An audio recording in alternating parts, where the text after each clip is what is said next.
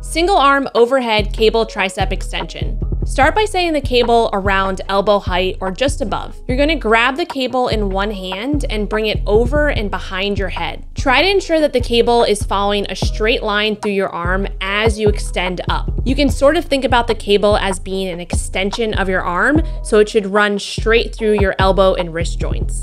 Focus on keeping your upper arm in a relatively fixed position so that you're just extending at the elbow. Make sure that you're controlling on the way down and coming all the way back to that starting position, but don't lose tension at the bottom. Another quick tip, you can see that my opposite hand is placed on my stomach there. That helps me to stabilize a bit more, but I would actually take that opposite hand and put it on the tricep that is doing the work right now.